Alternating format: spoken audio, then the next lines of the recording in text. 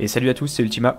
Pour la vidéo d'aujourd'hui, je vous propose un build sur Voracius. Un build qui va jouer énormément autour de ce passif, le maître lame.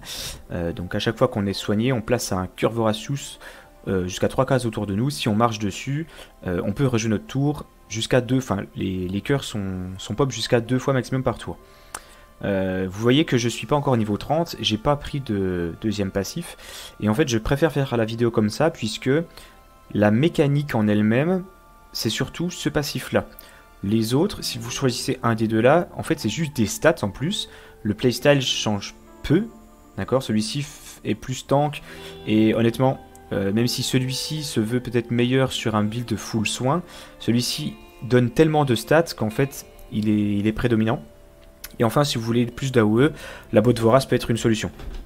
Mais en tout cas, peu importe ce que vous allez choisir après, la mécanique c'est quand même le maître lame, et c'est comme ça qu'on va jouer. Donc, il y a beaucoup de façons de jouer Voracius.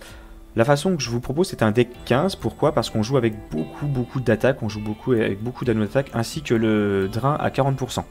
On va avoir un gameplay de Hit&Run. La plupart des decks Voracius que vous voyez, c'est des gros bourrins mêlés, c'est ce que j'appelle des boules de stats, beaucoup de HP, beaucoup d'attaque, du DrainTank. C'est pas le cas ici. Même si on va avoir beaucoup de drain, en fait on va surtout essayer de finir nos tours assez loin des mobs, grâce à toute la mobilité dont on dispose, et de prendre que 1 ou 2 corps à corps maximum par tour. Ces corps à corps, on va les sustain grâce à nos triple attaques à 90% de drain, le passif plus l'anorifique. Et voilà, donc comment on va mettre ça en place? Donc ces deux anneaux là c'est des stats, d'accord. Celui-ci aussi, celui-ci aussi. Enfin celui-ci c'est du drain. Le brassard c'est le papier brassard qui est la clé du deck, puisqu'en fait la quasi-totalité de vos PA vont partir dans le spell repositionnement rapide. J'ai d'ailleurs, pour le besoin de la vidéo et du build, pris les passifs, les effets améliorés, donc plus 1 de portée et moins 1 PA. Si vous prenez pas ça, le spell est nul. Prenez juste la poussette. Il vous faut absolument la portée supplémentaire, sinon c'est pas intéressant. Et le PA en moins fait quand même vachement plaisir. Donc, du coup, on joue avec des spells qui coûtent peu cher. Parce que vous allez voir qu'on va avoir besoin de quasiment pas de pioche, parce qu'on va beaucoup jouer le spell là, partout, on va le jouer 2, 3, 4 fois. Donc pour ça, on joue avec des spells qui coûtent peu cher pour ne pas trop overdraw, pour pouvoir les repiocher à chaque fois qu'on attaque. Donc je les ai divisés comme ça. Vous avez ces 6 spells là qui servent à vous générer des aura-cœurs. Les aura-cœurs, elles vont être utiles pour plusieurs choses. D'une part, si vous vous faites taper pendant le tour de l'adversaire, ça fait proc des cœurs Voracius au sol qui ne comptent pas dans les 2 fois par tour de votre prochain tour. Donc ça fait que vous pourrez avoir 2 cœurs Voracius au sol avant de commencer votre tour, en rajouter 2 pendant votre tour, et ça fait, voilà, vous pourrez attaquer 5 fois dans le tour. Et ça c'est bien. Donc il y a des choix qui sont discutables, hein. L'idée, moi j'ai fait en fonction des jauges, parce que j'ai envie de jouer avec Shani, j'ai envie de jouer avec beaucoup de compas hauts, que je présenterai après. Donc le laboratoire, on prend que celui-ci, comme ça on est sûr de reprendre celui-ci avec le dépannage. Donc ce qui fait que notre jauge eau va skyrocket. Ici, voilà, aura cœur de glace, ici aura cœur de vent. Ça peut changer aussi, si vous voulez pas jouer avec Shani par exemple. Ces 5 spells là ont tous la même utilité. Vous soignez. Si jamais, après votre première attaque, ou avant votre première attaque, vous voulez faire pop un cœur parce que celui qui est présent, il est hors d'atteinte, voici comment le faire. Vous pouvez vous soigner. D'ailleurs, les 2 spells là, vous pouvez les faire sur vous même si vous êtes full life. D'accord? Parce qu'ils font les dégâts avant de vous soigner. Donc vous pourrez faire proc un cœur Voracius au sol. Parce qu'il faut savoir que si vous vous soignez en étant full life, eh bien ça ne marchera pas. Vous ne ferez pas proc de cœur. Et enfin, les 4 autres spells sont beaucoup plus situationnels. La traversée Voracius, on va plus l'utiliser pour atteindre un cœur en bord de terrain. Ou alors pour fuir des corps à corps. L'Archon Mortis, dans les rares cas où on va pouvoir commencer un tour en ayant toujours une aura cœur et un PA de réserve, puisque l'idée c'est quand même de jouer Archon Mortis et derrière de garder au moins un PA pour le repositionnement rapide. Sinon c'est pas très intéressant de jouer l'Archon Mortis. Le bon Vorace qui sera là pour appuyer le repositionnement rapide, puisque le cœur peut être positionné jusqu'à 3 cases, et celui-là il vous amène à 2 cases, celui-là à 2 cases. Donc il y a des fois où on va pouvoir utiliser les deux, sachant qu'en plus si vous avez une aura cœur, le bon Vorace reste dans votre main. Donc vous pouvez quasiment vous TP à 4 cases tous les tours. Le même pas mort, lui, sera aussi très situationnel, puisque on est presque plus intéressé par l'option de téléporte que par l'option de remettre dans le deck. Le fait qu'il donne une jauge, c'est aussi très important. On génère pas non plus énormément de jauge, puisqu'on va jouer beaucoup le spell, comme je vous disais, repositionnement rapide. Donc en fait, le fait d'avoir un peu de jauge sur ce spell là peut être clutch. Là par exemple sur le combat que je vais vous présenter, il y a des spells qu'on ne joue pas, notamment les 3 là. On ne les joue pas, ils sont très situationnels, mais dans un des 15, il y a des spells qui sont comme ça. Sinon, on joue à peu près tout. Au niveau des compagnons, je finis avec les compagnons du coup. Shani, grâce à ses poussettes, puisqu'elle a aussi l'apparition, ajoute une poussette, elle va vous permettre de remplacer le bon vorace dans le cas où vous n'arrivez pas à atteindre vos cœurs avec juste le repositionnement. Donc Fanny est là pour le petit coup de pouce. Yaki et synchroniseur minutieux sont là dans le cas où vous allez jouer par exemple un labo ou la fiole galvanisante. Ça vous coûte 4 PA, il vous en reste peu pour faire vos repositionnements. Le PA supplémentaire, il peut venir de ces deux persos là. Et enfin, Shura, elle est là pour, comme les spells qui sont listés ici, elle est là pour vous soigner si vraiment à un moment donné, il y a, les cœurs ne peuvent pas être atteints et vous voulez en pop 1 plus proche de vous, alors vous avez l'option de vous soigner avec Shura. Voilà. Il y a des choses qui peuvent être modifiées, je pense. Après avoir PEX jusqu'au niveau 23, je trouve que c'est cette version qui me plaît le plus. Dans le playstyle que j'ai présenté, attention, hein, le playstyle qui est vraiment de Hit&Run, qui moi est un playstyle qui me plaît vraiment sur le jeu. Il y a à la fois, il y a deux playstyles qui me plaisent vraiment, jouer au milieu de la mêlée avec les affinités et jouer en Hit&Run. Voilà. On va voir ce que ça donne, puisque c'est carrément viable. J'ai fait les cochons 60 en étant niveau 22, c'est parti.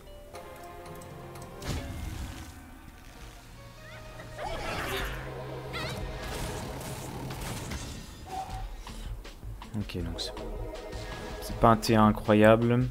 Je pourrais jouer très aggro avec ça, mais je pense pas que ça soit le move.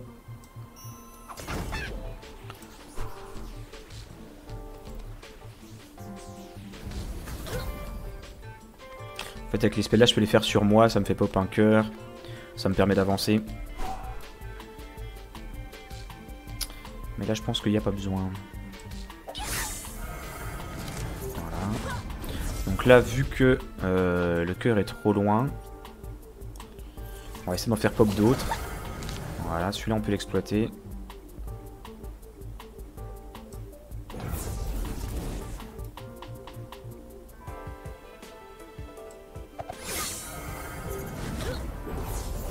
Là on peut plus faire pop de cœur, donc je peux faire ça par contre. Voilà.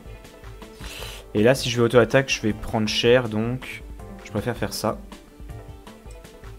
Voilà. L'idée, c'est vraiment de pas sous-estimer les corps à corps adverses, parce que là, voilà, avec leur spell, je vais quand même prendre 2 corps à corps.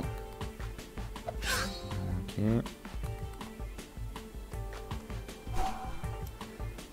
Donc, on va faire comme ça. Là, on a des outils, même si le cœur est pas bien placé. Voilà, on a des outils. Je peux faire ça. Ou bien ça, et je vais plutôt faire ça du coup. Je vais faire pop un meilleur cœur que voici. On enchaîne. Voilà.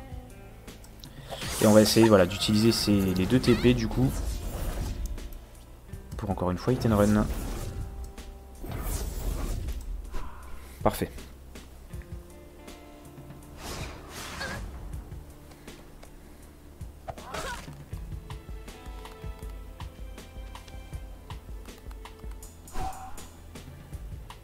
Donc là il y a un monde où je fais ça. Comme ça je peux sortir Yaki si vraiment, vraiment je galère. Okay. J'aurais pu faire ça si vraiment le cœur n'aurait pas été bon, plus Yaki derrière ou même ça. Donc là voilà, le cœur est exploitable. Encore une fois.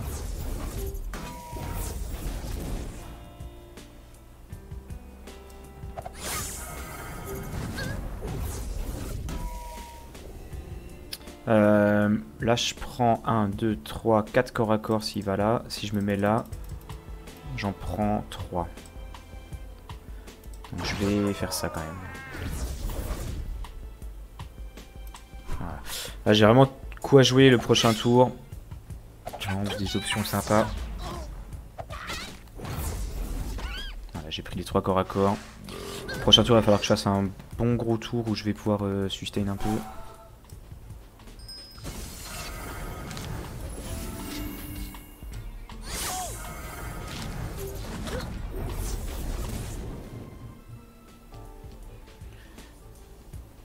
Alors je vais overdraw une TP. C'est pas dramatique.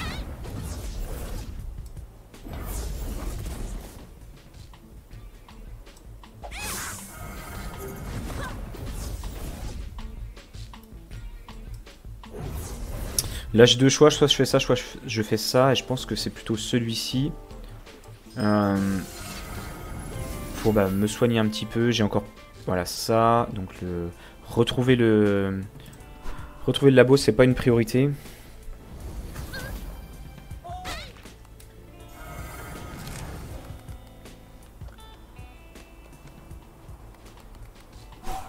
Ok, encore une fois, faut essayer de faire un bon gros tour là.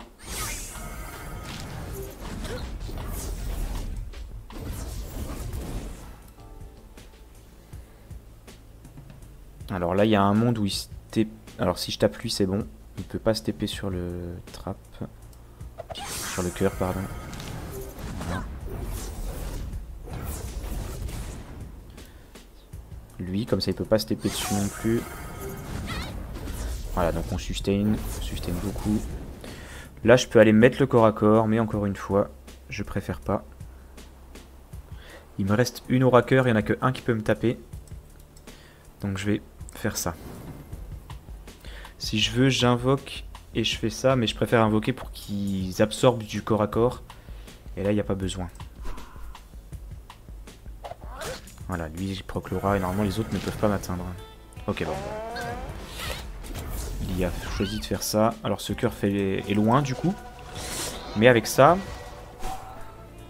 il y a moyen. Si j'invoque par exemple ça. Il faut que je me fasse des dégâts.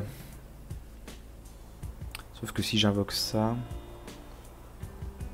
Parce que là j'ai rien qui me fait des dégâts. Donc je suis obligé d'invoquer un compagnon. On va faire ça. Et on va commencer avec ça. Ouais. Alors j'ai une aura donc je peux faire ça.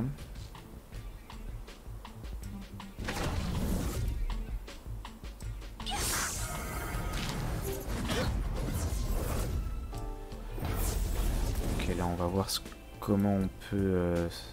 Je pense que j'aurai pas les deux.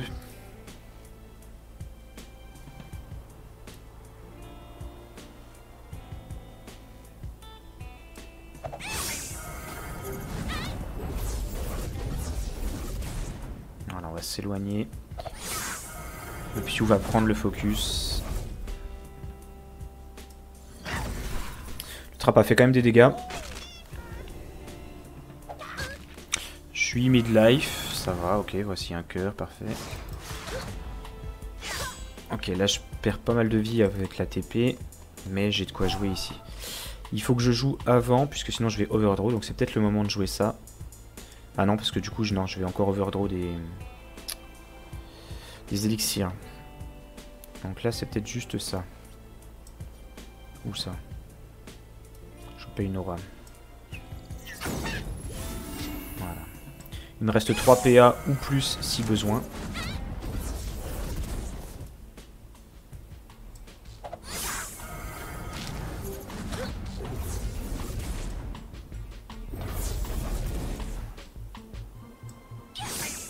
Voilà. Et encore une fois, je suis safe. Donc vous voyez comme on arrive à traverser la map. C'est un gameplay qui est vraiment très intéressant. Et qui change un peu voilà, des Voracius full tank boule de stats. C'est assez cool à jouer. Alors.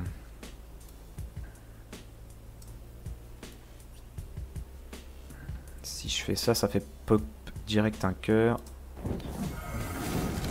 Ok.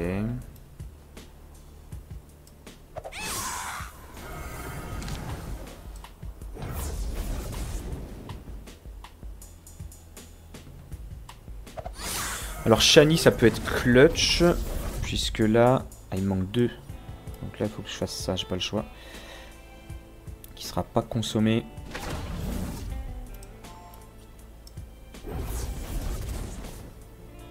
Alors après je peux prendre le kill sur lui et invoquer pour absorber un peu le focus. Si je veux même je peux faire ça. Voilà. Je veux vraiment être safe. Là je suis pas mal. Mais vous c'est ici, donc lui il est hors de position. Les deux là peuvent m'atteindre mais lui il peut atteindre aucun des deux. S'ils viennent, donc je suis full life, s'ils viennent me taper j'ai une aura cœur qui va faire proc. Un petit cœur Voracius au sol.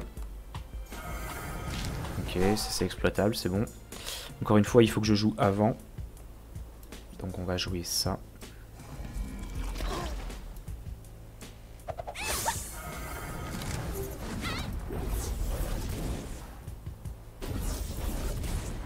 On focus le même là. Si on peut réussir à prendre le kill. Là j'ai pas d'aura mais je vais quand même faire ça pour pas gâcher. Je peux pas les finir lui malheureusement, donc on va juste mettre les deux là hors de position. Ça sert à rien que je crame la réserve là.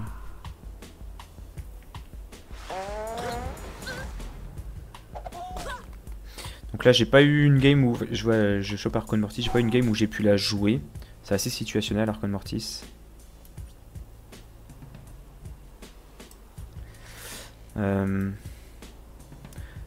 Si je fais ça je prends un risque en soi.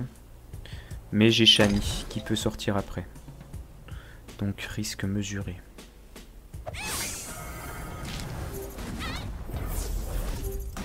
Voilà. Donc là si je fais ça je peux jouer Shani.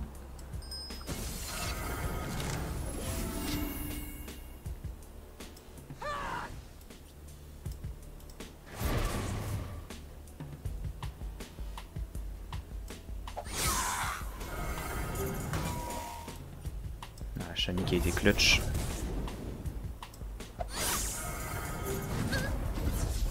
Donc là, bah voilà, j'overdraw. Mais juste l'élixir que j'ai eu a été clutch. Et je suis encore quasiment full life.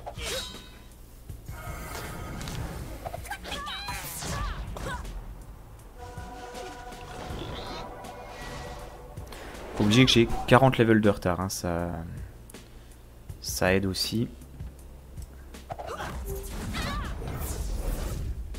Alors lui il m'embête un peu. Voilà.